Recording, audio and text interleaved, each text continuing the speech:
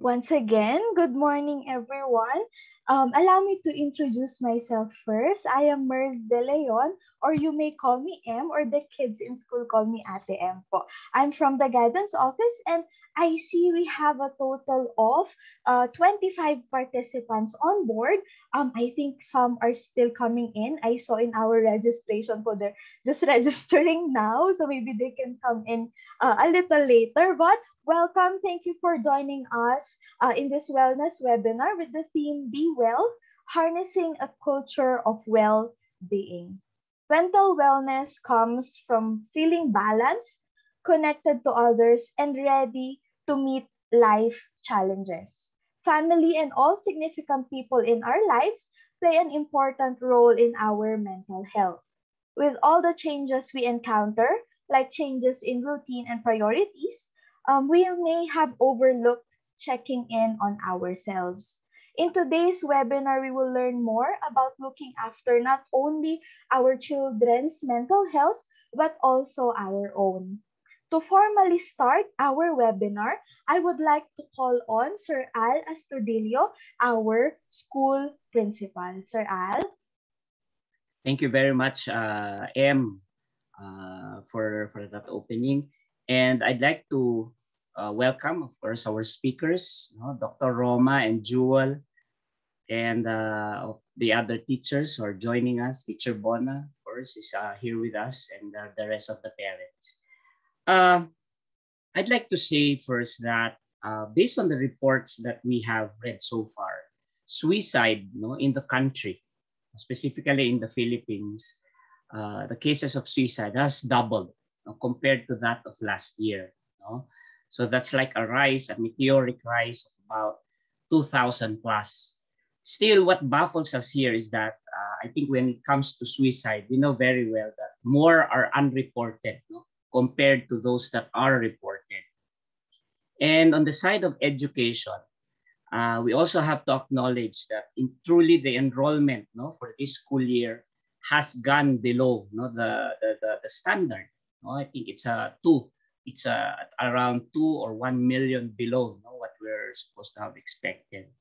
And these cases pretty much are owed to the fact that the pandemic has really gotten into all pretty much societal systems. Unemployment for many, and of course because of this unemployment, children were not able to enroll. One thing, however, I'd like to emphasize here before passing back the floor to M is that there was a study done by Capaldi in 2019 involving thousands of parents. And in this study, what they found out was that students now, or children nowadays, are feeling less accomplished and less fulfilled. So what they found out in the study was that the problem was not on self-esteem or on motivation. So children are feeling less accomplished at that. And through the involvement of the parents, Capaldi found out that the reason for this was parents or the adults pretty much that are involved. Okay, that are involved with the children are not engaged with them that much. And since the adults are not engaged with the children also, on the other hand, did not or were not equipped with the necessary tools to respond effectively. So, and this has been compounded further by online learning. And this has been confounded further with by online learning. And so I'm so happy this morning that we have Dr. Roma and Jewel to pretty much share to us what we can do as adults, as parents, teachers, and important other children to ensure that well-being overall, the overall well-being would still be handled at that. Still, we have to admit that a lot perhaps present in this webinar would be those who are all right or okay in a sense. But then again, sabi ko nga, hopefully, those who are okay and not are really not needing assistance when it comes to their overall well-being will be instruments, no? Instruments for people who are needing assistance or help. And my prayer is that we really have takeaways from the words of Dr. Roma and Jewel at that. So with that, welcome to this webinar. Em, thank you very much for having prepared this. No? Back to you. Thank you very much, Sir Al. Before we proceed with our program, may I request everyone to turn on their cameras for a more interactive webinar. We are just meeting virtually. So compared to before po that we can see each other face to face, mahirap naman po na yung laptop ang kaharap natin or only our gadgets. I would personally prefer po that we interact with you. We can see your beautiful faces.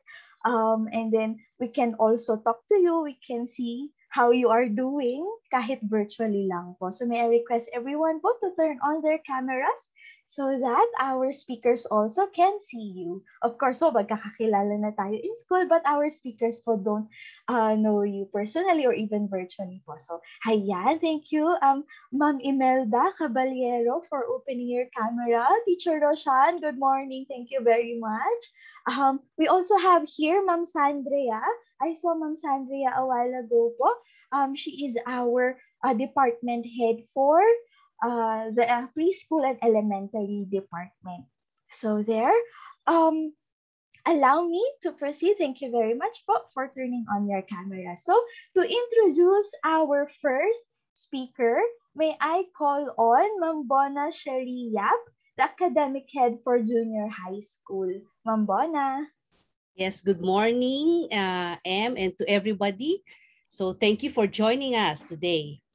So it is my great pleasure to introduce our first speaker today, who will share with us the impact on the pandemic eye on our mental health.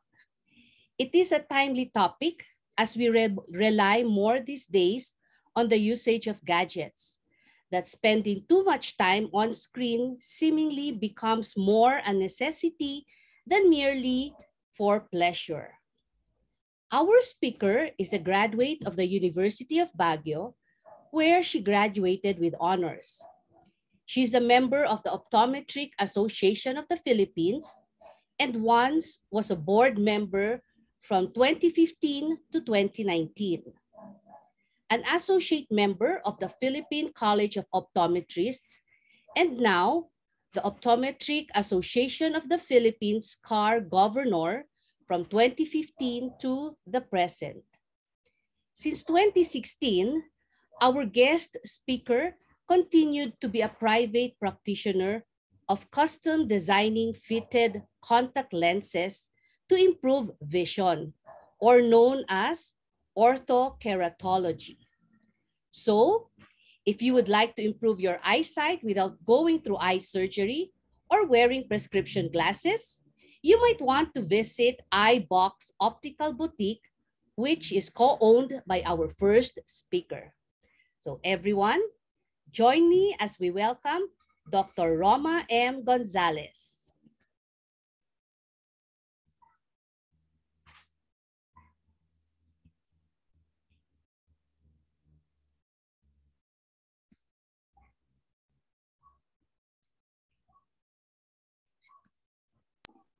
Doc Roma, I think you're on mute po.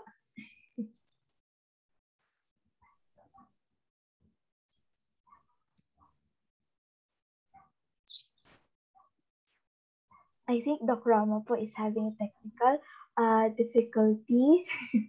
It's okay, Doc Roma. You may, and there you go. Okay. Hello, everyone. Thank you so much for that very kind introduction. My task for today will basically be dealing with discussing to you guys the impact of the pandemic eye.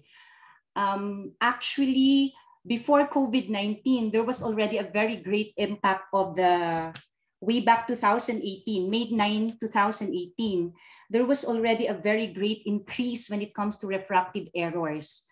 An estimated amount of at least 285 million people worldwide are estimated to be visually impaired. So what happens when when there is the occurrence of this visual impairment?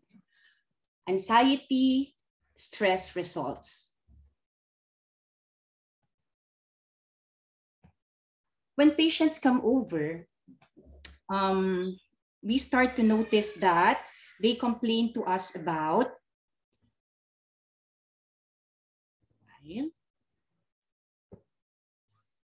blurring of vision. First screen ko. My first screen.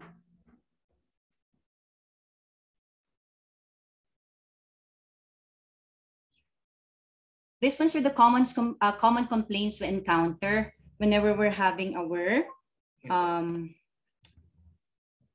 consultation. Initially, they complained to us about blurring of vision for both distance and near. And what is very noticeable about this one lately is that mas intense. Initially, when we were doing this before the pandemic, they would tell us, malabo, malayo, malabo, malapit. But now, kumbaga with feelings talaga siya. It's really blurring of vision for both near and far. Tapos dryness of the eyes. You have to remember that our eyes are not designed to be dry. The things I'm trying to share as of now are very basic. These ones are the things we already know, pero often because we're too engrossed with what we're doing near, we tend to forget these ones. Dryness of the eyes or tearing. So when we talk about tearing, you would tell us, sasabihin mo it's dryness of the eyes, but why are my eyes tearing? These ones are called your cytokines. This is a signal for the body to take a break, which we often ignore. So when you start working with your laptops, your computers, your screens, you go on and on and on. Minsan magugulat ka, it's already around 3 hours and you have not even taken a break. Secondarily, you would complain about headaches. Si headache, minsan meron pa yan, you localize your headache. I ask them to localize. And they won't be able to localize kasi all parts of the body talaga or all parts of the head is really very painful. You also have your foreign body sensation. You have your photophobia and your glare. Definitely, if the surface of the eye is really very dry, you're going to complain to us about photophobia or light sensitivity. Blepharospasm. Some would tell us na when they look through the mirror, they'd be able to see that may twitching yung eyes. Ibig sabihin, pagod na siya. And then thirdly, you would be complaining to us about digital eye strain. You'll tell us na every time nasa harap po ako ng screens ko, masakit talaga si ulo. So I think these complaints are not only coming from my patients, but basically even you who are in front of your screens are complaining basically about this one. These things that you complain to us will result to anxiety and stress. Who would want discomfort? Nobody wants discomfort. Everybody wants to feel comfortable. We know where these things are coming from, but the problem is sometimes we do not know how to address them. Or sometimes we fail to pinpoint which of the things na mali yung ginagawa natin ang nagkukos nito. Sometimes the first thing na ma-realize natin is for us to accept na meron talagang problema. Because if we fail to see, I often ask them, so alam mo ba where these problems are coming from? And patients would normally tell me, siguro po sa computer, siguro po sa sobrang puyat. Alam natin, siguro. Pero very definitely alam natin i-pinpoint where the problems are coming from. So if we start to accept, it will start to be relieved. Anong nangyayari when these things na kina-complain natin are not being addressed? Meron tayong decreased productivity. We won't be able to function normally. Inefficiency, difficulty in completing tasks, sleep deprivation, increased screen time in school children, you have to remember, and teens, shows a risk of reduced emotional stability. Irritable yung mga yan. So our interaction talaga with peers often are being affected. what are the recommendations or the things that we see could address these problems? These ones are very, very basic, I tell you, pero often we fail to do it. We have to increase outdoor activities. I often tell my patients na as much as possible, 60 to 90 minutes should be spent outdoors. This is based from research. Hindi lang ito gusto ng mga teachers ninyo at saka ng mga parents ninyo children. This is based from research. The sunlight is a very good source of our vitamin D and dopamine. These two are very, very effective in controlling our refractive error. As much as possible, we would want refractive errors to be until 400 only. Why? Every time your prescription increases, you have to understand the eye is only around 24 millimeters in length. So every time your prescription goes high, it's like a balloon being inflated. You get a balloon, you start to inflate it, you'll be able to see it's thinning out. So once this eyeball thins out, there are a lot of complications which can go hand in hand with it. You have your glaucoma, you have your retinal detachment. Sasabihin nung iba, grado lang yan sa mata eh. Yes, but it comes with a lot of complications, most especially if you do not address it. You have to remember dopamine helps the reduction dun sa malaking increase when it comes to refractive error. We cannot really do anything much about it anymore. Once the refractive error is there, often it's not really reversible, most especially when it's nearsightedness. Why? Because your eyeball has greatly increased as compared to the regular size of the eyeball. Alangan naman we're growing taller, but then our eyeball is hindi humahaba. Definitely, together with the growth, the eyeball increases. So if you have your dose of dopamine, which is free, and your vitamin D, the risks of the increase in your refractive error is being controlled. You also have to learn to regulate your screen time and screen distance. I'll give you a tip. The 20-20-20 rule is a very, very effective tool for you to be able to keep the eyes well relaxed. What is it? 20 minutes of near work, 20 seconds of rest, looking at least 20 feet away. Some would always argue with me, once they stay away though from the screen, nawawala na yung kanilang line of thought. Sige, sabi ko na nga lang, baka po pwedeng 45 minutes. It would be a lot more helpful. Very flexible naman po kami. Or if you tell us na hindi po talaga possible, what I let you do, for example, you're having your online class, tapos wala talagang paraan. There's really no way for us to leave our posts or leave our screens. I tell them to look far, do their best to look far, and then do hard blinks. Why? By doing your hard blinks, you're able to produce better quality of tears, thereby the surface of the eye is well lubricated.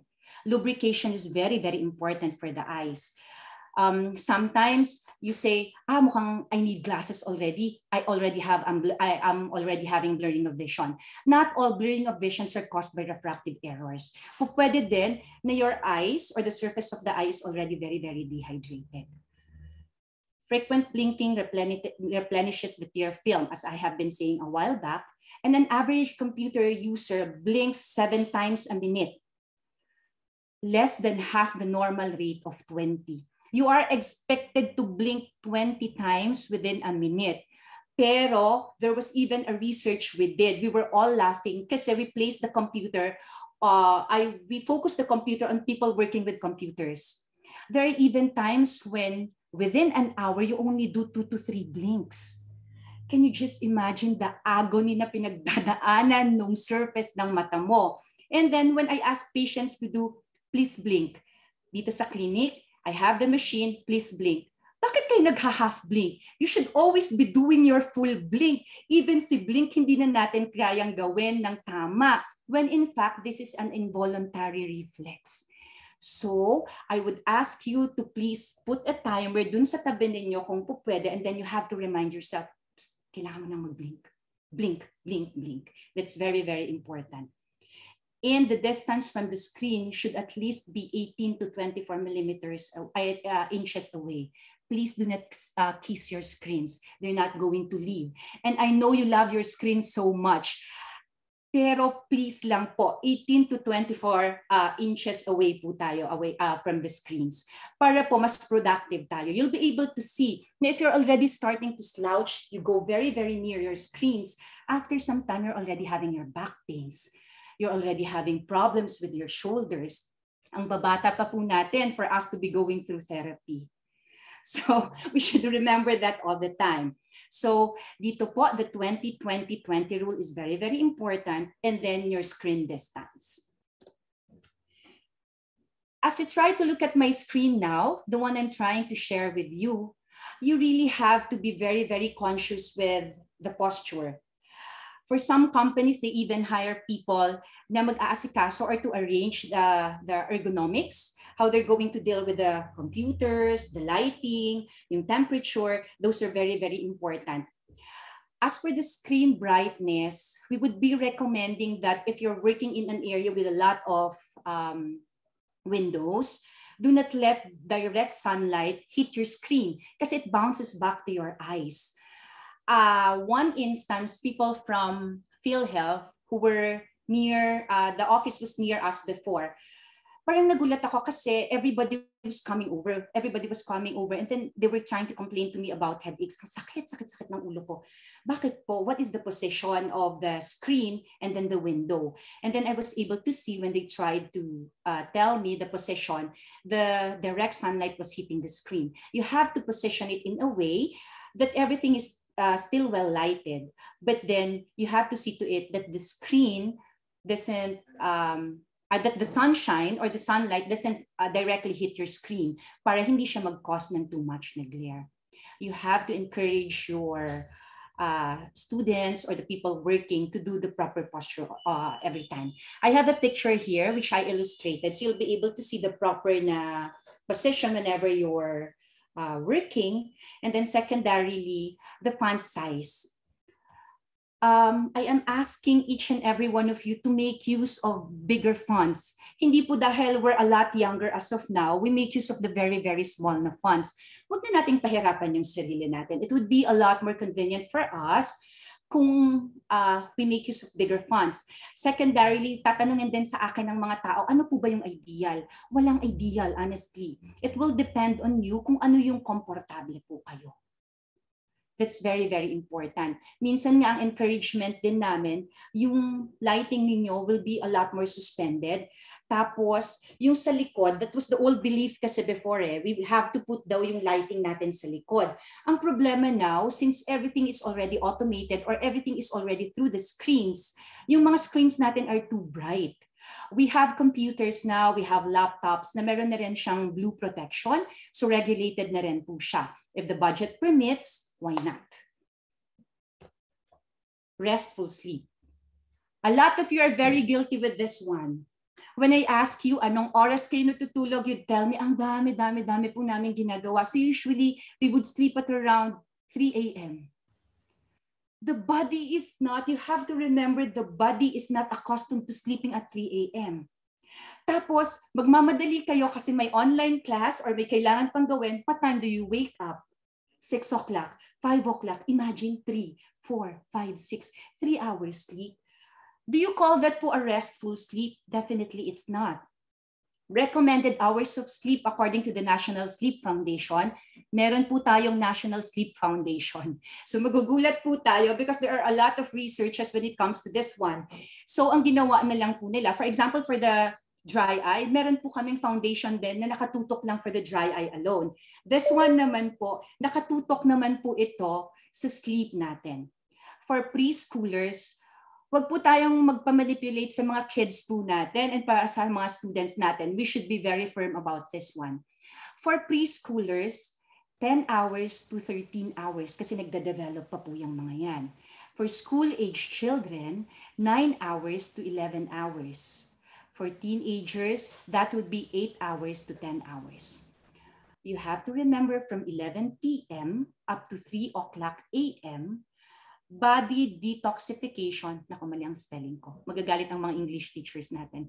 From 11 p.m. up to 3 o'clock a.m., body detoxification in the liver and regeneration of cells happen. So for example, you sleep at 3 p.m., paano pa po magde-detoxify our body? There's really no chance for the body to detoxify. And you'll be able to see, I would rather let you sleep 10 o'clock hanggang 3, and then you wake up 4 o'clock onward because you're a lot more productive. At the same time, mas masigla yun eh. One recommendation pa po, you have to remember that our screens now are very high with blue light. Yun yung tinitry talaga na i-address ng manufacturers natin. Ano po ba talaga ang effect ng blue light? A lot of arguments are going on regarding blue light. One of the things we were able to see po talaga with research is that blue light will try to inhibit the production of melatonin. Because melatonin is only produced pag nag-start na po yan mag-sunset, isi-signal na po ni katawan or ni body na it's already sunset. You have to produce melatonin para po makatulog tayo ng maayos. When we are so engrossed with our computer and screen work, definitely this is very high sa blue light. And blue light sa environment din po during araw, it's also very high. So it will try to signal your body that melatonin should not be produced because it's still morning, so you won't be able to sleep. So trust me when I tell you an hour or two, experts would say 30 minutes, pero ako hindi. It would be an hour or two before your bedtime para it won't disrupt the normal production of your melatonin. You should stop your screen time. Tama na. Yung morning po natin from 8 o'clock until 5 until 6, that would be more than enough for us to be able to accomplish things. Some children would start to complain to me na, ang hina po kasi ng ganito, hindi ko po matatapos, so si teacher na naman ang may problema dito. Bakit po? Kasi sa sobrang dami daw po ng binibigay ninyo na schoolwork, hindi kakasya yung umaga. In my own opinion, ang difference lang naman po nung when we were students and them as students now is that they have more access to digital screens as compared to us before when we have to go to the library. So everything is at their fingertips. One click and everything is still there. We have to teach our children, whether our students or our children po mismo, for them to do yung proper na time management. Proper time management po talaga. Very, very important for us to keep them well disciplined when it comes to this one. They're very good at reasoning. They're very good at making us feel guilty. Often I would always say, hindi na ako nakikinig. I don't like to listen to this one. Kasi minsan maaawa ka. 'Di ba? Pero when emotions get over kasi, the problem is we don't become very, very firm. I know what I'm talking about. My daughter went through anxiety. We went through a lot of counseling. That's the reason why I always have to be very firm when dealing with them or dealing with her kasi I only have one daughter. So that's very, very important. We have to be very, very firm. Hydration. How many glasses of water? Research will also try to tell you we have to get parang at least 8 to 10 glasses of water. This is something which is very, very basic, not just for eye health, but for our well-being. Pero often, how many glasses of water ba ang naiinom natin? When we're too engrossed with what we're doing again sa screen work natin, often we tend to forget. Ang problema din with a lot of hormones na nati-change ngayon because of the blue light and then our digital screens, we don't feel hunger at times. There are even times our kids would tell us when we're starting to work, Mom, 2:00 na, we have not taken lunch yet. Or how many glasses of water na ba yung naiinom natin? It's already 2 o'clock. Alam mo po yung mga yon, there are certain things we need to remember. I would always tell my patients na when we're working at home, you have to put a glass of water sa tabi mo. Tapos you should be conscious ha, hindi lang po siya props. You have to be a lot more conscious na every time you have to take in water talaga. Every time na nauubos na siya, that is our chance for us to stand up and then refill yung water. So that's very, very basic. Intake po ng tubig. Proper nutrition and supplementation when necessary. Lutein, mesozeaxanthin, and zeaxanthin. Ano po ba itong mga ito? You often hear them. Lutein is the yellow pigment in our retina. You have to remember na si lutein po will keep the eyes very healthy. At the same time, it's a naturally occurring, pagbata pa po tayo ha, it's a naturally occurring na supplement. But as we grow older, nade-deplete po siya. For kids, I do not recommend, for kids and teens, very, very high pa po ang lutein dun sa ating retina. So hindi pa po natin kailangan mag-supplement. But for adults, as much as possible, we can start early. Tapos, do not deprive ourselves with the green leafy vegetables. Diba? Everybody has been lecturing to us about this one since we were children. As people from Benguet and Baguio, we're very, very lucky because there is abundance of these vegetables. So we can always take in this ones. And then what's nice with the natural po kasi, just in case we are not able to make use of it, it just comes out. Yun naman po ang benefit ng pag-take ng natural na supplements. When buying lutein, I'll give you a very, very important din po na tip. You have to check and make sure that when you take in lutein for the teachers and for your parents, you have to have your mesozeaxanthin and your zeaxanthin. These ones are very, very important because these ones are precursors for us adults to be able to absorb lutein. Pag wala po yan, nilalabas mo lang yan. Kaya po sinasabi nila all the time that the urine of the Filipinos are very expensive. Why? Because often we take in a lot of supplements without us thinking or without us even reviewing kung ano ba yung mas magandang magiging benefit nito. You can always consult your doctors, not only your optometrists, your ophthalmologists, and sometimes even your internists. They will tell you, dapat ito yung i-take mo para si vitamin C mo ma-absorb ng katawan. Those are very, very important. Or you can always do your research. Kung may mga doubts po kayo, you can always consult somebody. Omega-3 fatty acids, these ones are very, very important for us adults kasi nga, for women, yung dry eyes before was a lot higher. But because of the onset of online classes and digital screens, even kids are having problems with these ones. Kids are not allowed yet, but for us adults, it's always very good for us to take in the omega-3 fatty acids. It can address yung problems natin sa heart. At the same time, it aids yung ating retina to be a lot healthier, and it also helps us to combat dry eye syndrome. Dry eye syndrome, honestly, is very debilitating. You won't be able to work well kasi everything is foggy, tapos may friction over the surface of the eye, may foreign body sensations, you won't be able talaga. Vitamin B complex and vitamin D.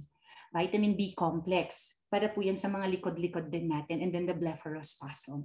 Yung blepharospasm po, yung parang pumipitik, you'll be able to see that. Yun yung sinasabi ko po kanina na parang nafe-feel ko nga po when I look at the mirror, pumipitik. Opo, kasi it's already trying to signal the system of the body or your eye muscles. You kindly try running po for siguro 3 hours or 4 hours ng dire-diretso. Kung hindi po tayong mag-cramps, it's the same thing. Our eyes or the muscles of the lids will also try to complain to you, pagod na po ako, I'm super tired na, you have to take a break. And vitamin B is very, very important para po matulungan na mag-function well, not only our lid muscles, but also the back, alam mo po yun, and other muscles of the body. This ones are other recommendations that I feel I should be discussing with you also. So we have to wear appropriate corrective lenses to avoid eye strain and relax your eyes whenever we're working with our digital screens. There are a lot of brands now which you can make use of to address the UVA, UVB, and your blue light. These ones are very, very important. If you try to look at it now, researches are still going on po talaga kung ano po ba talaga yung pinaka-harm na nagagawa ng blue light when it comes to the retina. By the way, when we talk about blue light, hindi nyo po nakikita na blue talaga yan. In the visible light spectrum, we have the Roy G. Biv. Nakita po nila with research na yung ilaw po in between your blue and your indigo, in between that one is the harmful blue light. Bakit po? Initially, they were able to see na nagkukosya ng premature na aging talaga ng retina. Tinitignan pa po nila with macular degeneration, with cataract, kung meron po ba siyang direct link talaga. You have to remember, hindi naman po tayo po pwedeng maglabas ka agad-agad. This one's computers and digital screens have been there since the early 80s, but it will really take time. So it won't hurt us if we try to protect our eyes pa rin po. You have to make use of protective eyewear to shield your eyes from harmful blue light, provide comfortable vision, and maintain a good night's sleep. Yun po yung sinasabi ko kanina with the production of your melatonin. That's very, very important. And then parang sunscreen po kasi yan. I think everybody will be agreeing with me when I say now, when we go out, we have to make use of sunscreen. And so the eyes also needs the sunscreen with the use of protective lenses. So that's very, very important. Use lubricating eye drops prescribed by your eye care provider to avoid dryness and maintain eye comfort. Ito po yung sinasabi ko. There are times when I just go to the pharmacy, pabili po ako ng certain na brand to relieve yung dryness or to relieve po yung itchiness or to relieve the redness. The reason why some of the well-known brands po ng lubricants are no longer over the counter kasi po ang nagiging ugali natin, for example, we're able to relieve po yung symptoms, especially the dryness and then the redness. We don't consult our eye care professionals na. So okay na tayo we make use of this one na continuous na po siya. Sometimes this one's are signals na there's a bigger problem behind. Pwedeng the redness is caused by increased IOP, which is glaucoma. So if initially we feel relieved, I would still be recommending that you kindly try to visit pa rin to the eye care professionals. If you have an ophthalmologist na you always prefer to go to, pwede. Kung meron po kayong optometrist na po pwede din po ninyong puntahan, pwede din po. Pero kung gusto niyo rin pong puntahan na ako, pwede din. Mas okay. Ayun siya. Secondarily, siguro naman, nobody's among your students are smoking. So you have to quit smoking. You have to regulate alcohol intake. And then speak up often. When you have issues, I think your guidance counselors, your parents, your teachers are there. You have to speak up. I know it's something which is quite difficult to do because speaking in front of you, you would see me do it talaga with my patients. I do it very, very fluently. I scold them and everything. But speaking in front of medyo mas malaking crowd, it would be something which is quite difficult. If you feel comfortable speaking to an aunt, speaking to a teacher, speaking to a sister, we really have to do that one. And then we have to get social. That's very, very important, especially this time when the face-to-face is quite limited. Zoom meetings are very, very effective for us to learn, for us to be well acquainted with the people. I had this incident last Saturday. I had a patient. She's around 4 or 5. And then I told her, Anak, what grade are you in? I was super excited. And then she told me, I don't know. She just looked at me. And then she told me, what's the name of your teacher? I was asking her. She told me, my teacher is a computer. So I was really so shocked. I told her, Anak, behind that computer, there's a teacher who's trying to teach you. But I only hear her voice. That's what she said. I kept insisting that somebody was there. And then she told me, you know, Peppa Pig, teacher is like Peppa Pig. Peppa Pig is just teaching me what I'm supposed to say and what I'm supposed to do. I'm supposed to be doing. But teacher is not a person. Teachers, you have to do something about this one. I was really so surprised about this 5-year-old telling me about this.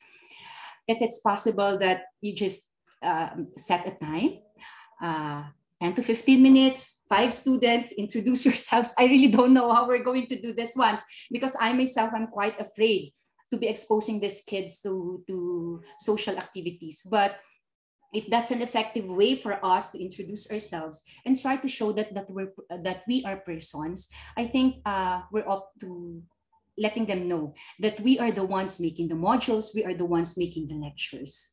So that was one of the wake-up calls, which I was able to realize that the pandemic is really doing a lot of negative things on our mental health. Good news. Most stress-related eye problems are temporary once the stressors contributing to this are addressed. So I already gave you some tips. It's all up to you to follow. If you believe me, you can follow them. At least you'll be a lot more relieved. With the lubricants, one of my friends told me she has been working really, really hard in trying to monitor her daughter and how to do her modules, but I reminded her not to do it. And then she was telling me everything was foggy, everything was fuzzy. I told her how many hours I asked. I did the teleconsult, and then she told me. I sent her the lubricants, and then voila, everything was okay. She told me it was magic. So whenever you have issues like that one, teleconsults are also open. So you can try to message your doctors and how they can be able to address these problems. A very, very important saying, which I tried to ponder on and started to realize was very, very useful for our life as of now, is this. When you change the way you look at things, the things you look at changes. If we look at things negatively, everything will be negative. But if we look at things positively, everything will start to be very, very positive. Thank you so much for your time. And I hope you learned something from this talk this morning. Thank you to the Berkeley family for coming up with such a wonderful program for the children and the parents. Thank you very much, Dr. Roma. We really, really appreciate your lecture this morning. Actually po, I have a mental list, a checklist po of what to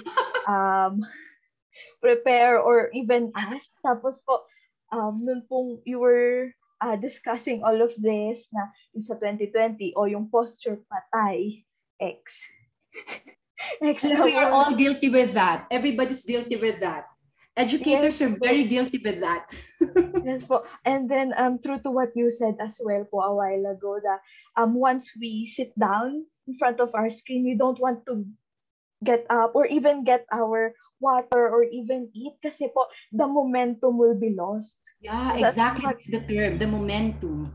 Oh, po na, I just have to finish this. Wait, 5 minutes. And then later on, naku, tapos na po yung 5 minutes lunch na wala ang water sa body. Thank you very much, Dr. Roma. So, to our participants, our parents, and our teachers, please reserve your questions for later.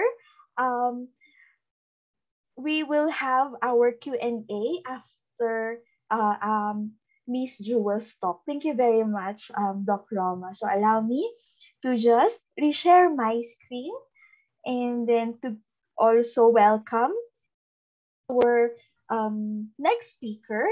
May I call back Ma'am Bona to introduce Miss Jewel to us. Ma'am Bona? Yes, thank you, Em. Yeah. So our second speaker holds a degree in Bachelor of Science in Psychology from St. Louis University. She is currently pursuing her master's in psychology and is expected to graduate this coming December.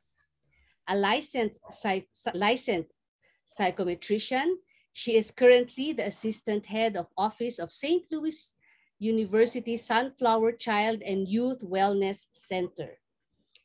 She had held posts in the Academe of SLU's Stella, or School of Teacher Education and Liberal Arts, from being a clinical supervisor to agency field supervisor, and finally, as program coordinator, all under the umbrella of the Department of Psychology. She co-authored and presented a paper on experiences and motivations of Filipino adults in pseudo-relationships during the 53rd Annual Convention of the Psychological Association of the Philippines. Our speaker has also conducted various seminars, trainings, and workshops with a vast array of topics ranging from psychosocial wellness, handling disclosures of sexual abuse, mental health awareness, teenage development, parents' congress, and the like, all focused mainly on the care and protection of one's self, children, and others. She has more than enough experience and knowledge to share with us about our second topic on emotional health for parents and employees. Join me in welcoming Ms. Jewel Minlori Lianilio Villanueva. Good morning. Thank you so much, Ma'am Bona, for that very detailed introduction. Medyo na-pressure po ako dun sa introduction ninyo actually. Thank you so much po. But yeah, it's good to be here. Thank you for the invitation. And it's my pleasure to meet all of the parents of the Berkeley community. Hello po, good morning. Medyo this is my first time to talk sa Berkeley. And I would like to, again, thank Ms. Mers and Sir Astudillo for inviting us. Okay, so for this morning, I will be talking about, let me share my screen. Okay. Wait lang po, itago ko lang yung para makita ko. Yeah, okay. So I will be talking about the emotional health for parents and employees. So I think this one hindi masyadong natatackle yung emotional health, especially for parents and employees. Lately kasi all of the research are all directed to the stress ng mga students. So I think we deserve, parents and teachers and school employees deserve din na magkaroon din sila ng pansin kahit naman konti lang.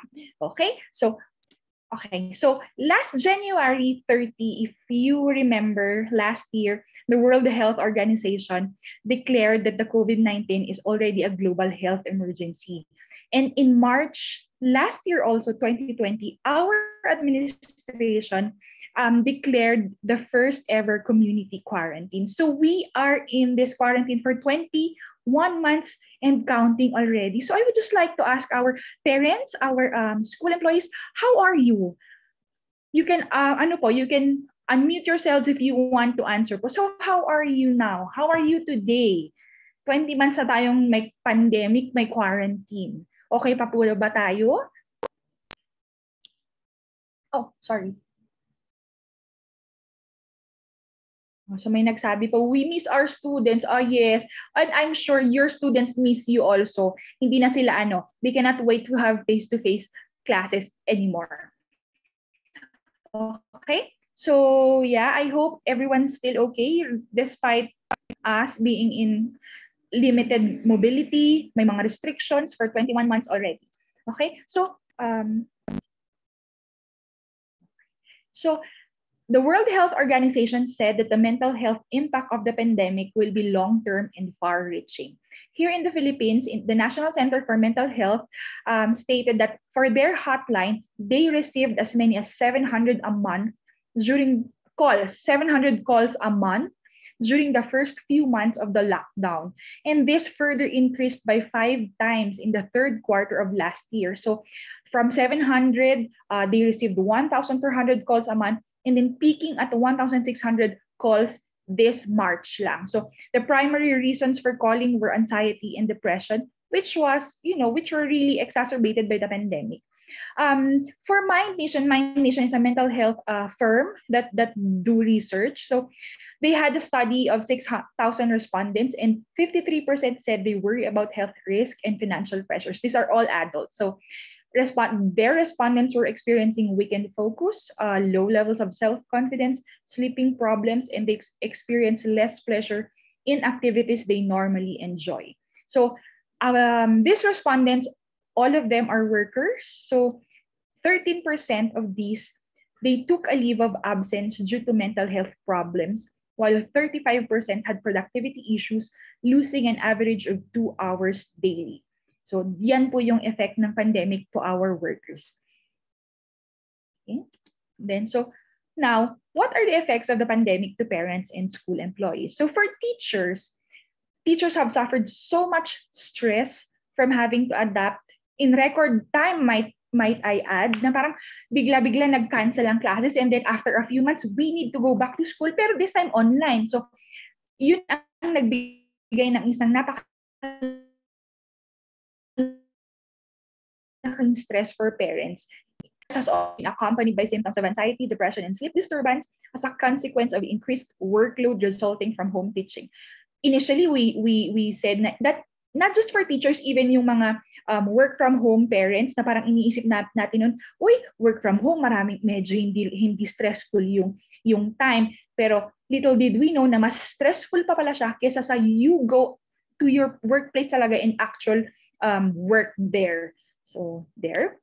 Okay. So for parents naman, our home na transform na siya ng it has become the office, it has become the classroom, and even sometimes yung gym. So many parents are struggling to not only keep their children occupied, but also, syempre, yung mga house duties din natin. We have to oversee yung schooling ng ating mga children. Work, of course, we some parents naman, they did not stop working. Even grocery shopping, they do it online and perform all the other daily necessities of family life. So at the same time, the parents also had to deal with children who are reacting to stress by acting out or regressing to behaviors long outgrown. Or yung sinasabi na nagre-regress into a younger behaviors, not applicable for their actual age. So this one, aside from the workers having burnout, ang parents din po pala, nakaka-experience din siya ng parental burnout na sinasabi. So this one, it has been around since the 1980s, itong parental burnout na ito. So Isabel Roscam and Moira Mikolajczak defined parental burnout as an exhaustion syndrome characterized by feeling physically and mentally overwhelmed by their role as parents. So the ever-shifting demands of the pandemic to parents are leading to stress, anxiety, and depression, and not to mention yung economic hardship for those forced to leave their jobs or forced to leave their jobs to care for their children. So there.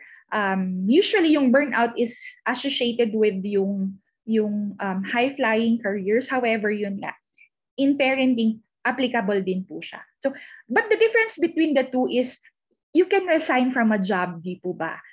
You can remove yourself from the situation that causing you so much stress. Pero pag sa parenting, alam namang mag-resign po tayo sa mga anak natin, di po ba, sa family natin. I think we cannot do that. So this is why it's so important to recognize the signs of yung impending na parental burnout na sinasabi nila, and to put strategies to deal with yung feelings or yung symptoms before a full-blown burnout happens. Okay? So ano nga ba yung mga symptoms ng parental burnout? So some red flags include short temper. So you may be very impatient na, mabilis kayong magalit. You may snap at your children or your partner, and yung things that you would have to let go na kaya mo in the past kahit konti lang na pwede mong palagpasin, ngayon hindi na, you react to it agad. You also experience yung limited tolerance or yung lahat ng maliliit na bagay naiirita ka na, wala ka ng patience with your tasks, your children, or other people. Some also experience foggy brain, yung memory problems, yung lack of mental clarity or inability to focus. Heightened sensitivity to your emotions in an environment. This can include becoming sensitive to very bright lights, loud sound, crowded places, yung mga yun, as well as yung crying up without reason, parang gano'n. Disruptions in sleep patterns, so we don't complete na yung required hours of sleep for us. We experience headache, confusion, upset stomach, anxiety, depression, feelings of isolation. In the sense, yung feelings of isolation is yung sense of being alone, even if you are with other people. So yeah, and then breakdown of communication with others, meaning because of isolation or lack of yung short temper mo, yun na, hindi ka na nakakapag-communicate na effectively with other people. And then some also starts using food, drugs, or alcohol to cope. Okay, so yan. All of this anxiety that the pandemic has brought, the intense situation contributes to the increased levels of stress. So when stress levels are high and ability to cope is low, it's during times like this that we need to be actively involved in our own self-care. So ano nga ba yung self-care na sinasabi nila? Okay? But before we go to the self-care, so what is stress? So stress is a physiological and psychological reaction. So it's something we experience when we feel overwhelmed or under threat. So it's common and experienced by many of us. So yun naman ang fair kay stress, wala siyang pinipiling tao. So lahat nakaka-experience nito. In short bursts of stress, it can help us to be motivated and deal with daily life demands. However, yung stress na prolonged, it's unhelpful na. It can affect our mood, our self-esteem, our relationships, and how much we function. So there's two kinds of stress. So the eustress versus distress. Distress. So not all stress are bad. So we have to remember that we have good stress and bad stress, and both have different effects in our mind and body. So yung eustress is the good stress. So this one motivates us. It helps us focus. It improves our performance. It feels exciting, and it doesn't last long. For the bad stress naman, this is the kind of stress that causes anxiety, can be overwhelming, it feels unpleasant, it decreases our performance, and can continue for a long time. Okay? So what are the signs of stress? We all experience stress differently in different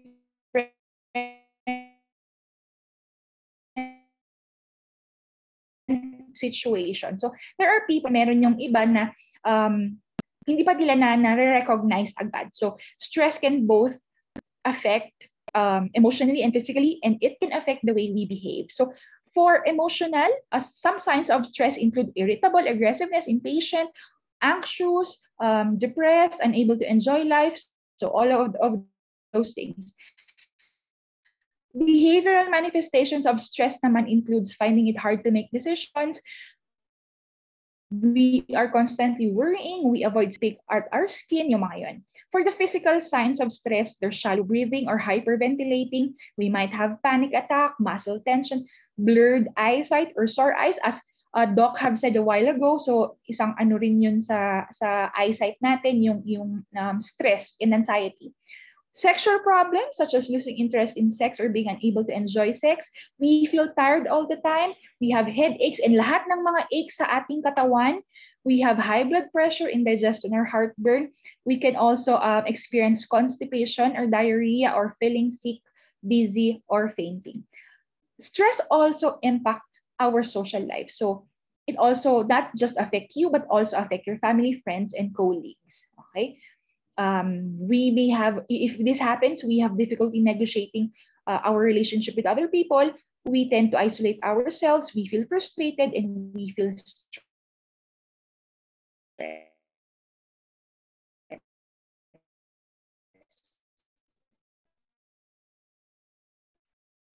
Okay. Spiritual all stress. We might lose our meaning, our sense of meaning in life, lose our faith, lose of direction. We have doubts. We start to have doubts and question God or any higher being that we believe in, and we tend to be unforgiving din minsan. So yun. So yun nga. Ito yung sinasabi nila na self-care. I know na this self-care is it's been thrown all over ngayon, especially ngayong pandemic. But we need to understand ano nga ba yung sinasabi nilang self-care. So, ang self-care is the ability of individuals, families, and communities to promote and maintain health, prevent disease, and to cope with illness and disability with or without the support of a healthcare provider. Okay, so we can, if we tend to feel stressed or anxious or even depressed, some people would seek out yung help ng professionals. Other people naman, they can with them na by themselves lang, parang ganun. Okay? So there are 7 pillars of self-care. So the first one is yung mental. So the mental pillar. So mental self-care is about cultivating a healthy mindset through mindfulness and curiosity. The second one is yung emotional or yung this one involves taking care of your heart with healthy coping strategies. So in emotional self-care, we tap into this pillar by tapping into this pillar and makes us understand ourselves more and better deal with challenges and setbacks, and we can develop yung healthy emotional responses to stress or even anxiety or even to a difficult situation that we encounter. The next pillar is yung physical. This involves taking care of our body with exercise, nutrition, and proper sleep. Okay, so when we practice activities for our physical well-being, we increase our energy level and boost our self-esteem. For the environmental pillar, this one involves taking care of the spaces and places around us. So the more we take care of our immediate environment, the more it will help us to thrive and feel a sense of belonging kung nasaan man tayo. Next pillar is yung, spiritual. So spiritual care involves activities or practices that give a sense of meaning to your life. So we can dedicate time to spiritual health care. This can help us find more meaning in life. It can help for us to feel more grounded and to develop a sense of belonging, okay, in life. And then for the recreational pillar, this one involves making time for hobbies, fun activities, and new experiences. This one is important. Yung recreation is very important because it lets us get away with yung pressures from our to-do list. And this one gives us the opportunity to just simply enjoy the pleasure that life has to offer. And then the last pillar is yung social. So social care involves building relationships with regular connection and healthy boundaries. Now, we have to remember that yung self-care is all about, even if it's all about us, it's important na we connect with other human beings on a regular basis. So, ayun, social care means we have to cultivate yung healthy relationship and connecting with other people who gets us, who understands us, and we seek out positive social connections to help us create a sense of belongingness and acceptance. Okay, so seeing all of these pillars of self-care, this might be overwhelming. So we might think na kailangan natin magkaroon ng balance sa lahat ng self-care pillars na ito. But we don't need to focus on that. So, ang pwede natin gawin is we evaluate ourselves and see kung anong area yung kailangan nating pagtuunan muna ng pansin for the meantime. And then after that, if we have addressed yung pillar na yon, and then we can move on to the other areas. So, okay lang na hindi mo pagsabay-sabayin lahat. Kumbaga, you have to evaluate kung what do you need to take care more. Okay? So, there are several self-care myths na sinasabi nila. Kasi may mga nagsasabing iba na, self-care, napaka-selfish naman nito. Inuuna pa niya yung sarili niya kaysa sa mga anak niya, kaysa sa family niya.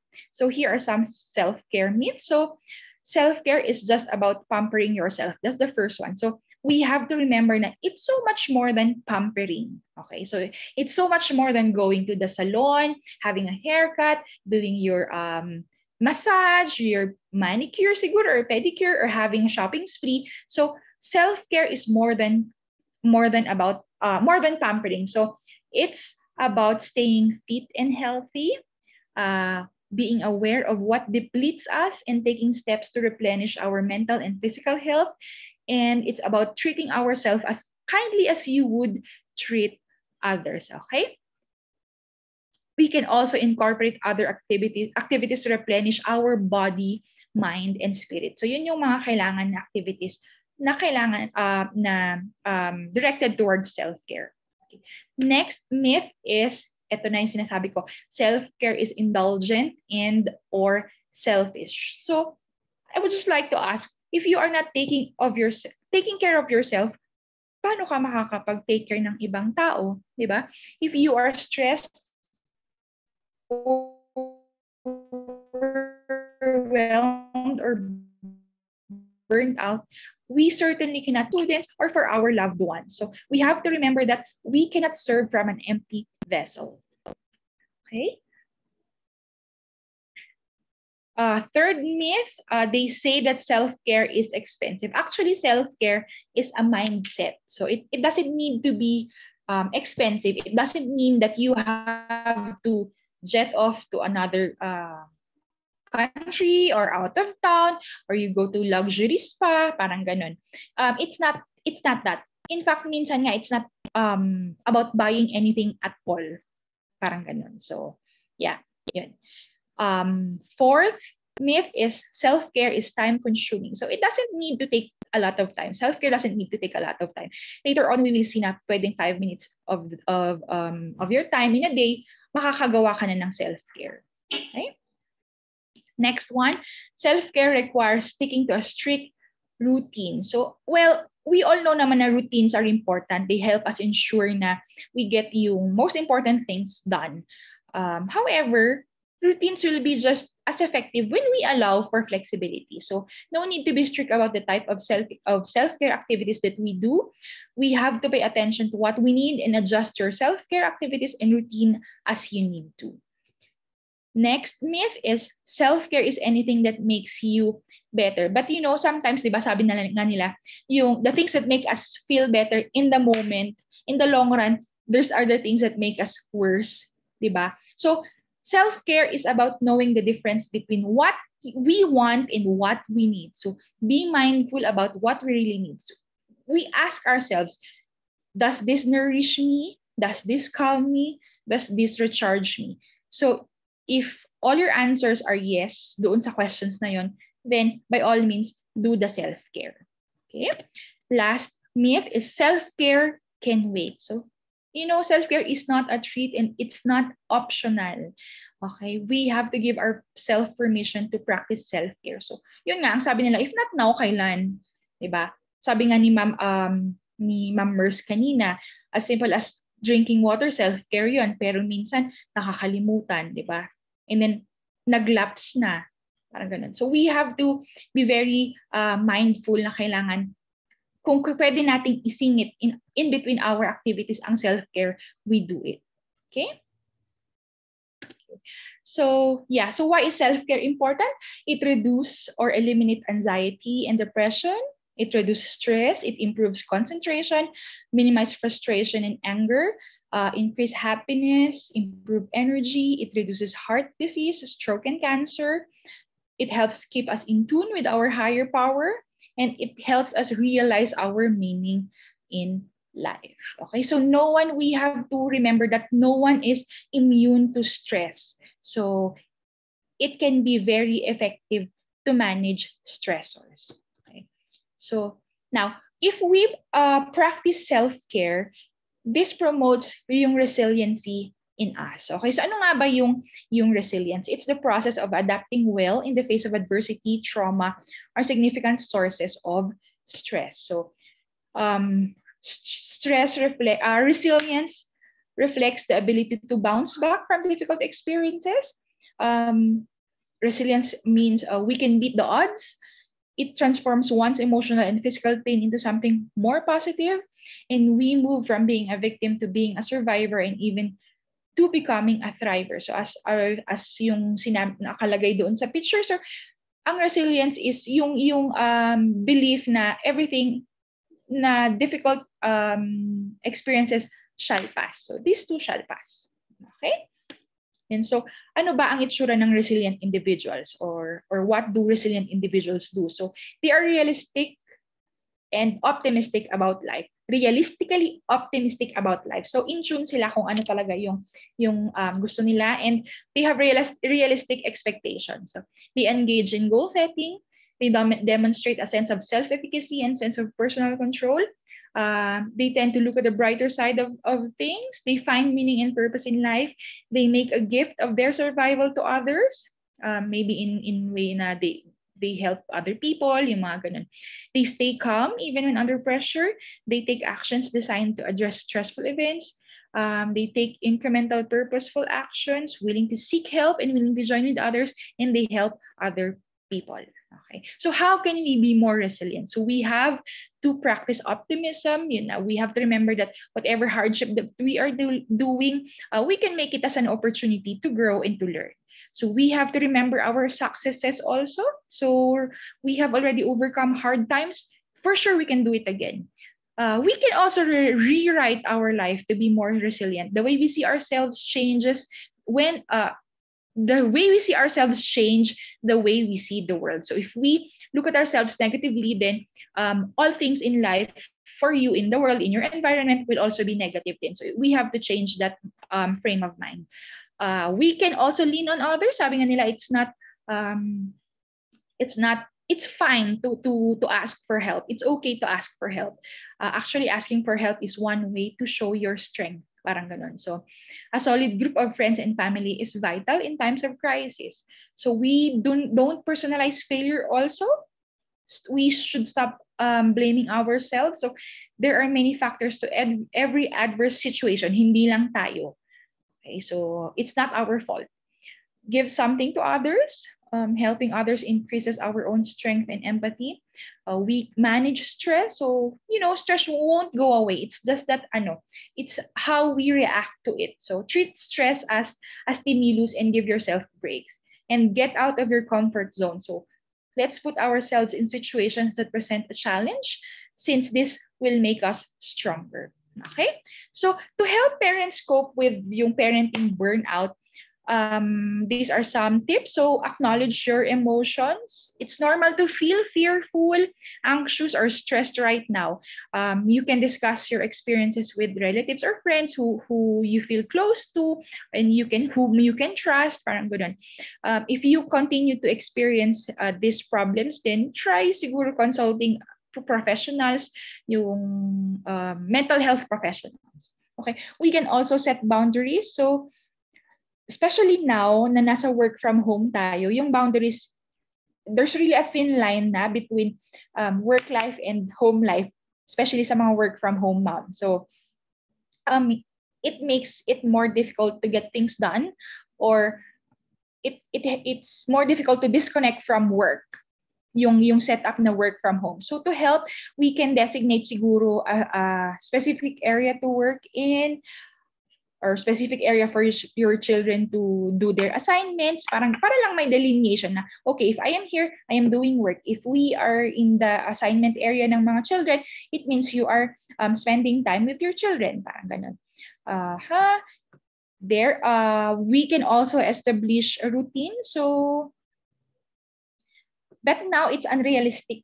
Medyo it's unrealistic to establish a routine, but it's important, especially ngayon na during this stressful time. Pero routines kasi, it helps family members cope with stress and be more resilient. Okay. Maybe we can try to, if yung routine natin before pre-pandemic na disrupt, this time siguro we can bring it back by making siguro yung schedule. You post yung schedule ninyo in your refrigerator or in an area where everyone can see it, and then you try as much as possible to follow yung routine. So for example, 7 to 8 a.m. is breakfast, and then after that, siguro yung sa school, online school ng mga bata, and for the parents who work from home, siguro parang ganon. Okay? And then, communicate with supervisors and coworkers for the work from home parents. So, we can explain to them na aside from working, the parents are also supervising yung online schooling ng children, and hopefully our supervisors, our bosses will understand and will give us a leeway, kahit konting kahit konting tawag nito, parang leeway sa sa time in working. Siguro you can siguro merong tawag nito, yung parang arrangement na, okay, I cannot accept calls in the morning, but in the afternoon I can accept calls, parang ganun. Okay?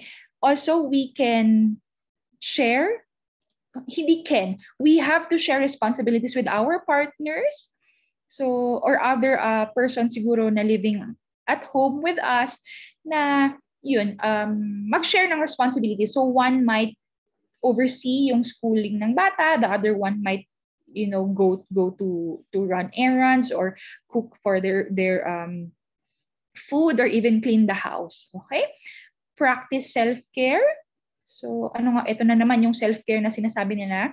So later on, we will see kung ano yung mga self-care ways that we can do. So yung self-care, it's not just for you. You can do it for everyone in the family. So we have to remember din na sometimes most of the time, you and the other members of the family need to have alone time every day. Just be with yourself. You can take a walk, siguro, enjoy a long shower, or just sit and do nothing. Parang ganun. Okay? And then practice self-compassion. So if you cannot concentrate, or you can, wag ka muna masyadong magalit kung nakita mo na yung bahay ay medyo magulo, medyo madumi. Okay, let it slide muna. During this time, just during this stressful time, it's important to go easy on your children and on ourselves. Okay? So, for some self-care tips, so if you remember po yung 7 pillars of self-care kanina, so these are just some examples for each pillar. So for the mental self-care, we can meditate, write in a journal, engaging our brain in a new way. So for example, siguro doing puzzles, or Sudoku or crossword puzzles, yung mga ganun.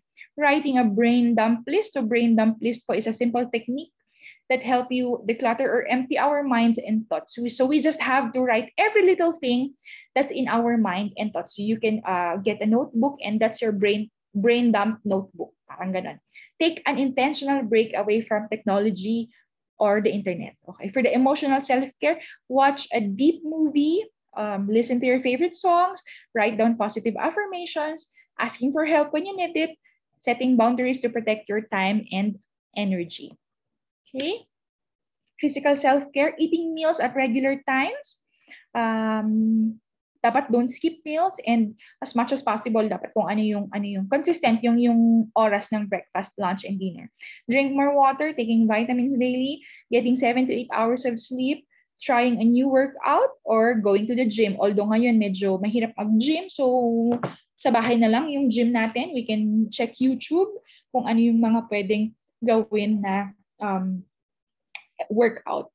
For the environmental self-care, as simple as arranging our workspace to be more comfortable, exploring somewhere new, kahit siguro dito lang tayo, hindi tayo lumalabas sa Baguio, dito, kunwari as simple as going to saan bang park ang hindi nyo napuntahan dito sa Baguio, you can do that.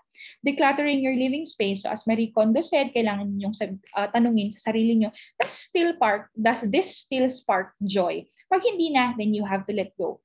Going outside for a walk, do activities that appeal to your 5 senses. For example, light a candle, put on comfortable clothes, sip a warm drink, or put on your favorite music playlist. Okay. For spiritual care, spending time in nature. If you believe in astrology or in tarot card reading, then you can do that. Identifying our values and what's meaningful to you. Volunteering or contributing to a cause that you believe in, and connecting to a higher power, whatever that means to you. Okay. For recreational self-care, taking time for hobbies and creative activities, or if wala kang hobby, then I guess it's time to discover a new hobby. And then going on an adventure by yourself or with others, although ito hindi masyado kasi meron pa tayong social distancing na mga fina-follow. Taking time to do absolutely nothing and enjoying it. So if you like to just sit down and lay down, then you can do that. Playing board games or video games, switching up your regular daily routine. For social self-care, we can spend time with people whose company we enjoy. Simply calling or texting or chatting with our relatives or FaceTiming with our relatives is a self-care. So we can write a letter to a friend. So this time siguro hindi na chat-chat. Let's bring back yung pen pal style. Okay, so talking to a support group and finding a community to contribute to, whether online or offline. Okay, so now, if you are feeling siguro low or down, you can have a mental health check. So you can ask yourself, how are you feeling? When did you last eat a whole meal? Yung mga yan. So these are questions for mental health check. So other activities for self-care. So when we feel stressed, we can sip a hot cup of tea, go for a walk, put down our phone, meditate, relax in a warm bath or shower. So visiting. So there are a lot of self-care tips in the internet. If you would research, marami po doon. Okay? Yeah. So we feel anxious also, we journal about our day, listen to music. When we feel afraid, we can ask for help. We can pray and tell God our fears. Breathe deeply, as simple as breathing deeply is already considered a self-care. So as I've said a while ago, 5 minutes lang, pwede po natin gawin itong mga to. Okay? So when we feel sad, we can clean our space. Yun yung coping natin. Write down our feelings or read a book, or better yet, cry it out. Okay? It's okay to cry and express our emotions. Okay, so other ways to take a break. So ito tong mga to. Yeah, put on some music and dance if you want. Read poetry. Stretch. Actually, stretching is a form of self-care. Find a relaxing scent, or if you are fond of yung mga essential oils, then you can diffuse siguro. Eat a meal in silence. So there are many ways to self-care. Okay? So in ending, so I would like to share with you this quote. So self-care is giving the world the best of you instead of what's left of you. So an empty lantern provides no light. No light, I should say. Self-care is the fuel that allows your light to shine brightly. And last, from Eleanor Brown, so rest and self-care are so important. When you take time to replenish your spirit, it allows you to serve from the overflow. As I've said a while ago, you cannot serve from an empty vessel. Okay, so that's all for my presentation today. So thank you so much. Thank you very much, Ma'am Jewel. We really learned a lot. Thank you very much for taking the time to share your experience and knowledge with us. Actually, po, if I may share then, emotional health is really important. We should have to evaluate as well how we think. We should reevaluate how we feel.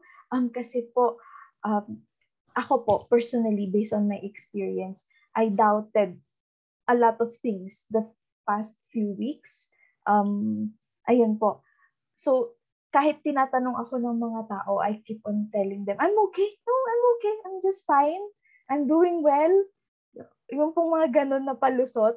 Pero sabi nga po nila, wag nating paniniwalaan na when somebody says they're okay, they're really, really okay. Pero it's just a way for us not to worry them. Pero with your presentation, Ma'am Jewel, I saw the importance of really sharing how you feel. Kasi it really unloads the weight that you carry. So there. So Yes. thank you very much po. Thank you very much for that.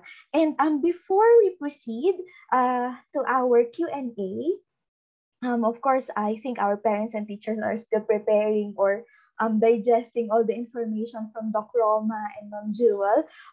Allow me po to welcome or acknowledge the presence po of our school president. Before we also end our program, Ma'am Charles, thank you very much po for being here. Thank you po. So I think... Yeah, hi Mers. Good morning to all our parents and all our teachers here with us today. Thank you for your support for the past months in all the mental health activities that the Guidance and Counseling Office has prepared.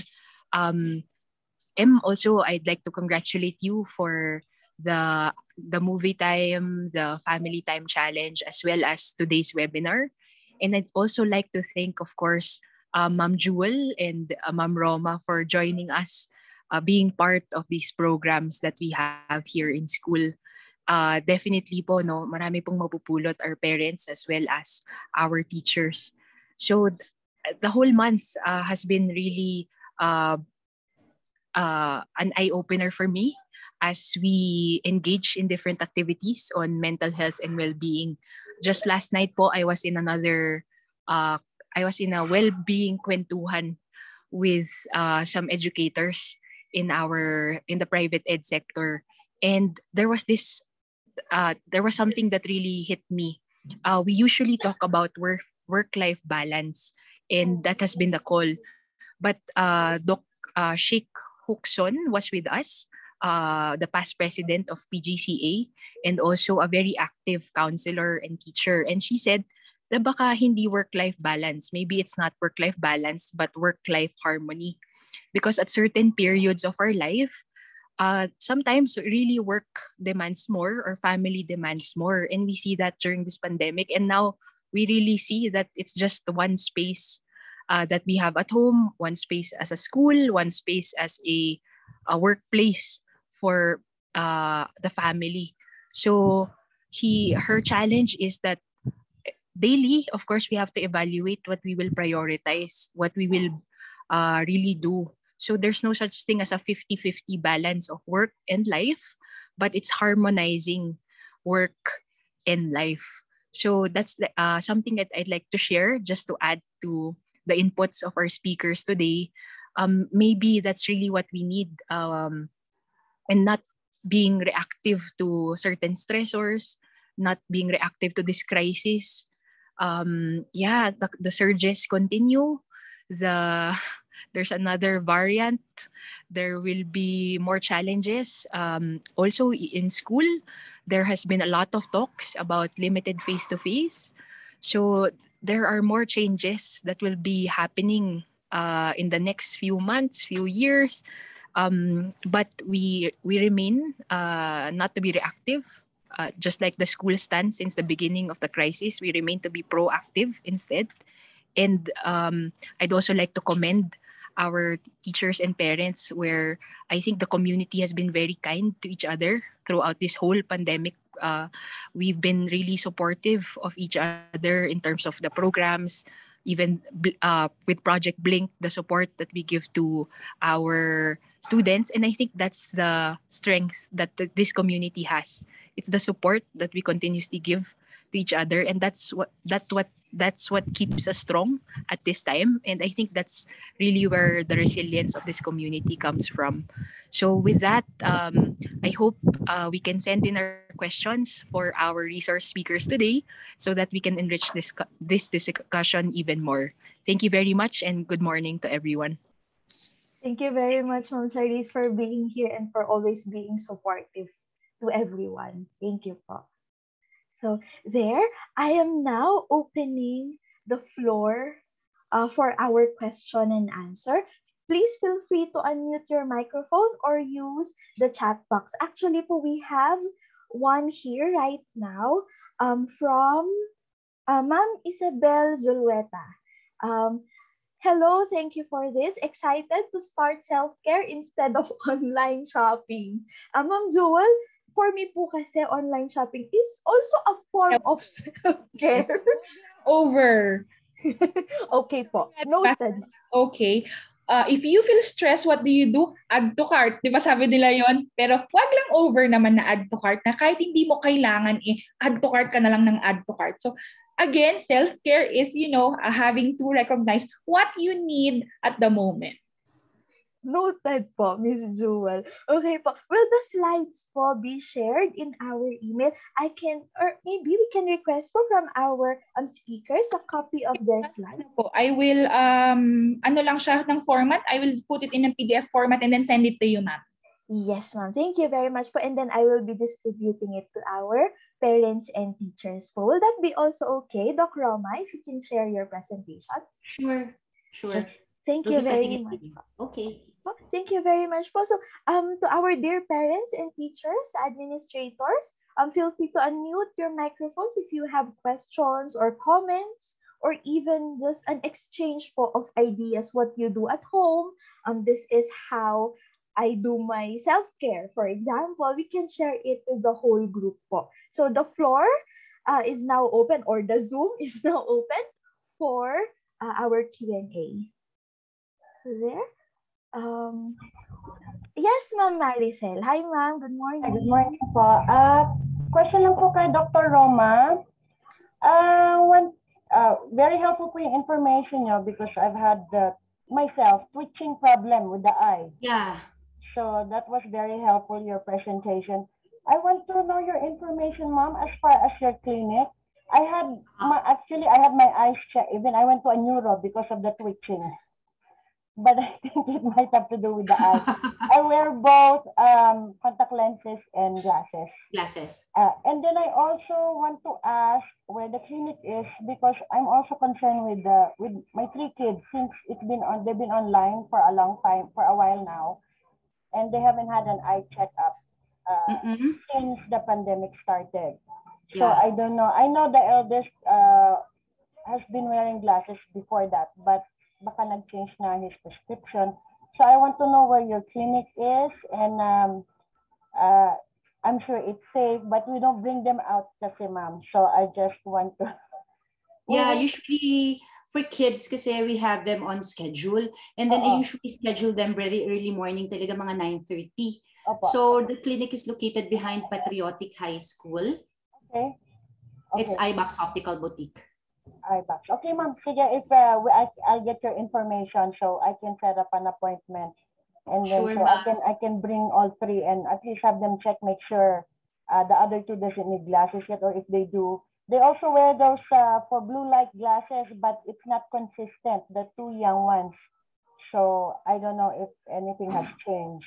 Yeah, so usually we do counseling for children also, so that's very important. Sometimes they don't believe their parents, so it's a lot better if you bring them over so we can do counseling for them. Okay, thank you, ma'am. Okay, thank you, you're welcome.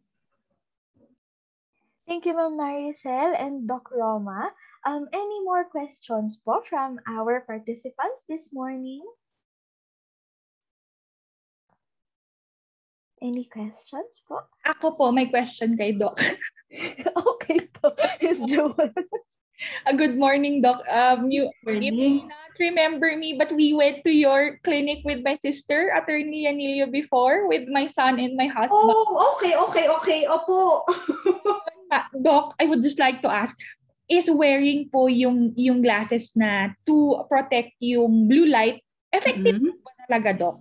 Yes, it's very effective, especially for UVA, UVB, at saka yung sa blue light. Pero you have to make sure ha, kasi some are coating only. Yun. So makikita mo sometimes, kasi when we do test,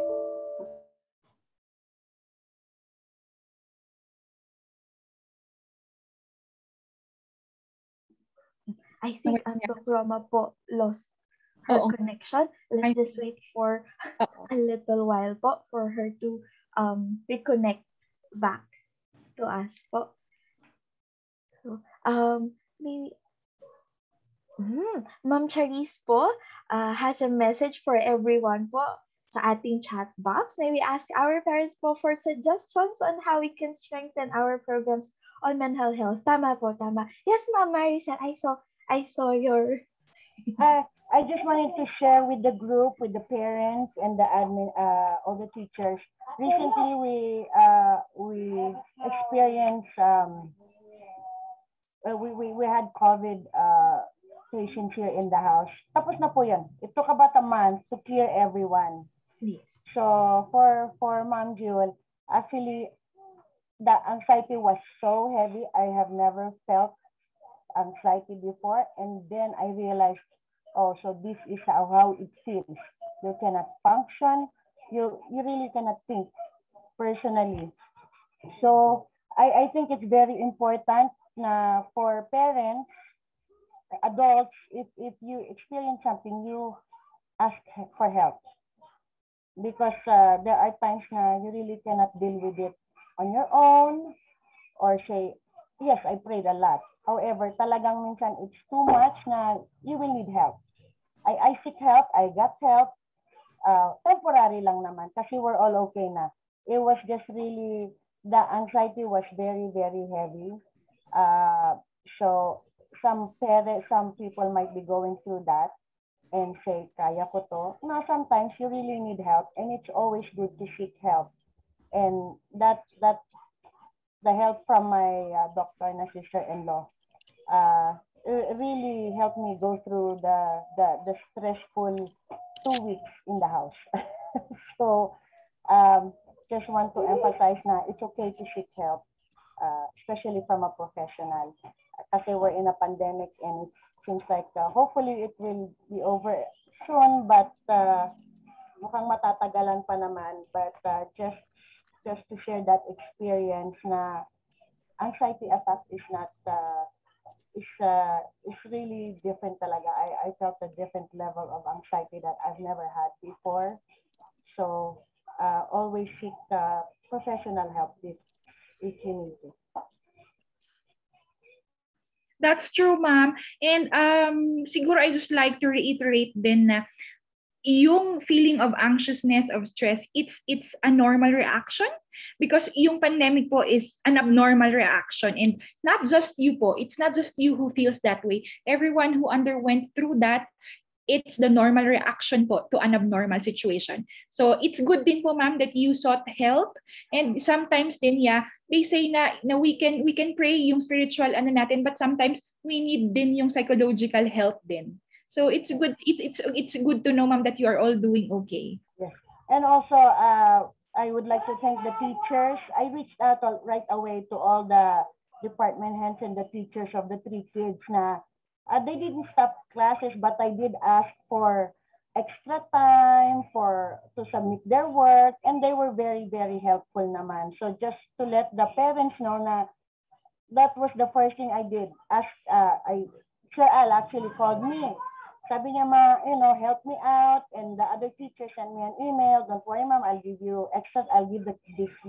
child extra time. So I also reach out for the teachers so they know what's going on. And kasi additional stress din na, we have asynchronous pa and I'm dealing with all these things in the house. So it was very helpful that the teachers, the staff were also there and they assisted us also and gave us extra time. So thank you po, teachers, Ma'am Sandria, Sir Al, and the other teachers po. Thank you so much. Thank you very much, Ma'am Maricel, for sharing that one. Actually po, if I may also share po, ako din, I just recovered from, yes po, I just went out ng 16. I'm still at home. I'm still under medication. So actually po, hindi lang siya physical health yung nagiging problema. Tama po kayo doon sa anxiety kasi po thankful naman po ako na I'm the only one at home who was or na-infect ng virus. So sabi ko po, onset pa lang po na I don't think I feel well. Sabi ko na po, nag-isolate na ako pero I don't want to worry muna anyone else. Sabi ko, wait, hintayin ko ng 2 days. Tapos po biglang nandyan na yung wala ng panlasa, wala nang pang-amoy. On my part, ma'am, I did not become positive in my husband, and the anxiety of waiting if any of my kids we got exposed to the house. A total of 6 became positive in the house. 4 are helpers, and one of them brought it in, and the other 2 are the grandparents. So the anxiety of making sure all 6 are okay, the anxiety of magpa-positive ba kami kasi we were really close, exposed talaga, and we're very close to the grandparents and the kids. So it's all the combination, kahit na nga hindi ako nag-positive, I felt the anxiety. So I can imagine those who actually became positive, siguro mas grabe pa. So seek help. Yun lang po ang i-advise ko, seek help. Teachers, professionals, whoever you think can help you. Yes po, tama po. So, ayun po, I even opened up na po with Ma'am Charisse, my colleagues here to just seek support or just to make me feel better. Pero talaga po, speak out. Tama po yung sabi nila, Doc Roma or and Ma'am Jewel po, that you really have to be very much open. Kasi po, dati, yung stigma na when we say we have problems with our mental health, iba na po yung connotation to other people. Pero that's not the case now. We have to speak up. We have to educate others to let them understand how we feel. This is how it is. Kagaya po yung mga myths na, yung myths na yun, ako din po personally as a psych major din po, at some point, I believe those myths. So, really open up po, open up. So, the school po, our teachers, our administrators are very much open. My office po, in the guidance office, you can feel free to message me. Our Dr. Roma, Ma'am Jewel is also part of the Berkeley family now already. So welcome po to our family. So thank you very much po. You can feel freely message us anytime. So yun po. Thank you very much po, Ma'am Marisol, for sharing. Thank you din, ma'am. Thank you po. Any more? Ituloy po natin yung naudlot na question ni Ma'am Jewel for Ma'am Roma. It's okay, Ma'am. It's okay, Ma'am. Oo. Yeah, it helps. Kaya lagi namin siya na-advocate, especially for sleep. Yun yung sinasabi ko, the production of your melatonin sa gabi. So very restful kasi ang sleep mo. Yun yung isa naming tina-target eh. Di ba? Sometimes they do overtime talaga, or you people who work at home, sobrang overtime na. Yun, makakatulong talaga siya kasi the unwanted blue light won't be able to enter. Tapos, yung normal talaga na circadian movement ng katawan will go into work, so you'll be able to sleep. Pero syempre, ibang kaso pag ang dami mong iniisip, ma'am. Iba din yun. So, additional lang po siya. It will keep the eyes well protected. Tapos yun nga yung sinasabi namin kanina na with macular degeneration kasi si blue light. May mga scans kasi silang ginagawa as of now. They try to subject yung scans talaga ng retina. And you'll be able to see, for example, ilang oras ka laging exposed sa computers or sa screens mo, nag-age yung retina faster. So it can help. It can help po talaga yung screens. Basta yung hindi coated, Doc. Basta yung... Yeah. Alam mo yun, kasi minsan the price is parang sobrang dun sila nagre-rely. It's really very difficult for us then kasi hindi man ako manufacturer. And then this ones, we try to see to it na before we bring it out, we've tested it. At the same time, FDA approved na siya. And then it went through research. So, hindi ko naman makokontrol yan at hindi ko po kayang pantayan whatever the resellers are doing po online. But be rest assured na pag ni-release po namin sa inyo, sa amin po yan ha. And my other co-doctors whom I supply, we check it po talaga. We check it before releasing. Thank you so much, Doc. Kasi minsan nga, although 2020 pa naman, Doc, yung vision ko, pero kasi all day, nakasarap po kami kasi sa computer. Kaya sabi ko, oh my God, I think I need that. Ganun nga po ako eh. Thank you, Doc. Thank you po. You're welcome po. Thank you po. We have here from Ma'am Marimil Rivera. We really appreciate the activities the school and the guidance office sent us. These kinds of webinars are really helpful. Thank you very much po, Ma'am Marimil. Actually, Ma'am, the success of our programs, not only the guidance office, but the programs initiated by the teachers and our library very, very soon will not be successful without you, our parents. So thank you very much for your support as well. We have here another po from Ma'am Raa Cruz. Good morning. The topics today are very important and relevant. Thank you very much. I hope the school can have a mental health webinar with the students as the audience to be able to speak to them in their language. Definitely, Ma'am Raa, we will be fixing also their webinars po for our students. Yes po. Okay, that's on the line po. Okay, thank you very much, Ma'am Raa. Do we have any more suggestions po from our parents? Kagaya po ni Ma'am Raa, webinar for students. How about the others po? Do you have any questions, suggestions so that we can improve our programs po in school as well? Are there any more po? Mers? Yeah, I just Yes, like to ma'am. ask sana si Ma'am Jewel. Ma'am Jewel, we saw that in some schools, a practice is building a psychological first aid team. Yes, Paano ma'am. po ba yun? How does that work? And as a school, paano po namin siya pwedeng gawin? Actually po, kakatapos lang po namin kahapon there's a difference po kasi yung psychological first aid and psychosocial processing. So for us po, yung psychological first aid, yun po yung immediately after a disaster. And then yung psychosocial processing, that's the more in-depth po na anong tawag dito, parang kamustahan or usapan na. And that's where yung psychosocial processing, that's where we process po yung traumatic event that a person has underwent. You can po siguro kasi it's giving PSP or PFA is not just limited to those who are licensed professionals now. For example, psychologists or nurses. Kasi anyone can do it po basta po mag-undergo siya ng training. Yes po. I see. So, for a school, both components have to be present. I- I would suggest po sa school setting, mas better po yung PSP, psychosocial processing. I see, I see. Yeah, kasi just thinking about yung sharing ni Ma'am Maricel and ni Mers, no? I know that hindi naman siya disaster, no?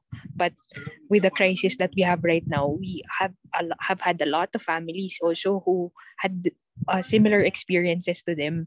And we were thinking about ways, paano kaya natin sila, how do we kumbaga support them at this time. So nakita ko yung about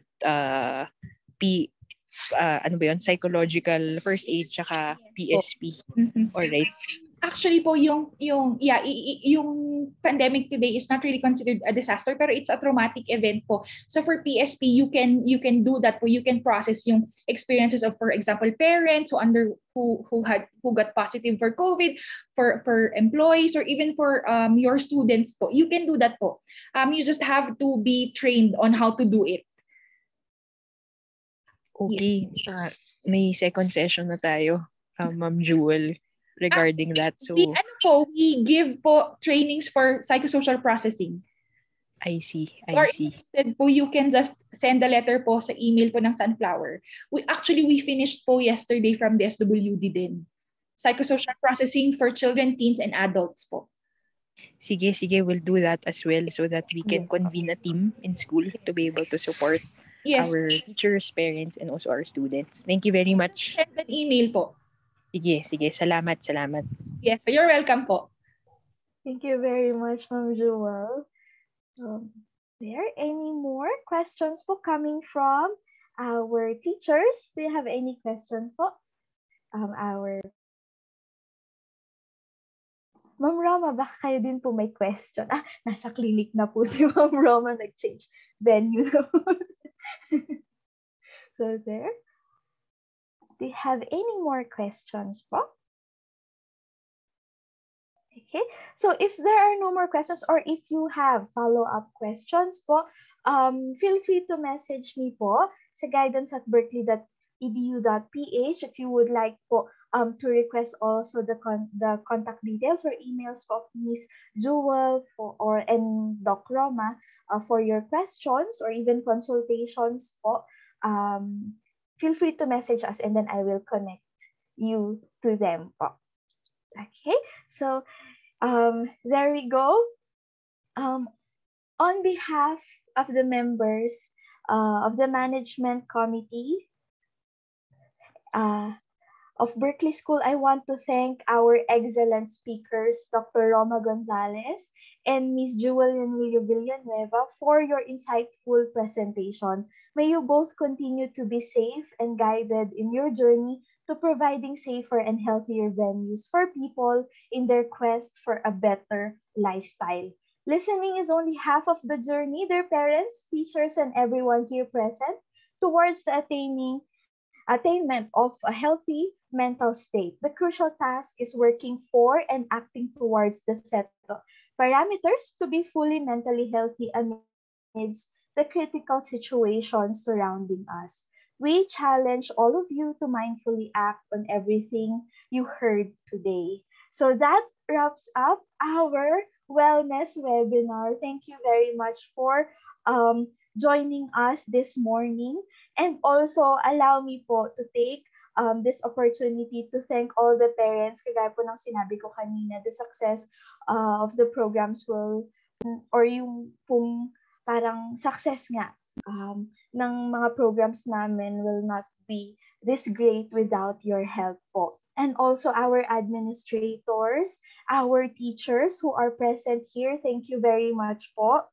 And also our academic heads, Ma'am Sandria, thank you very much. Sir June, and also Ma'am Bon a while ago, and Sir Al, Ma'am Mariel or Rosa, and of course Ma'am Charisse. And then hindi ko po makakalimutan ang ating administrative team who helped me when I was not able to facilitate activities personally. Thank you very much, Mariel Salomon. Of course, Sir June is also part of the team na din. Ma'am Janet Baya, thank you very much po. And also our librarian, Sir James Gole Cruz. So, those who supported po our mental health celebration programs from our movie treat. Ayan, I hope you enjoy those movies po. And also yung ongoing natin, our family time challenges. Thank you po for those who sent na their pictures and videos. And of course, this webinar. So there, watch out for more activities coming from the Student Support Services. Next month po is our Library Month. Our librarian, Sir James Golly Cruz, prepared exciting activities, not only for the students, but also for the entire family. So, thank you very much once again. Stay safe, everyone. Until the next webinar po. Thank you very much. Thank you so much po. Thank you so much po. Thank you po. Thank you po. Thank you po. Thank you po. Thank you po. Thank you po, ma'am. Thank you po.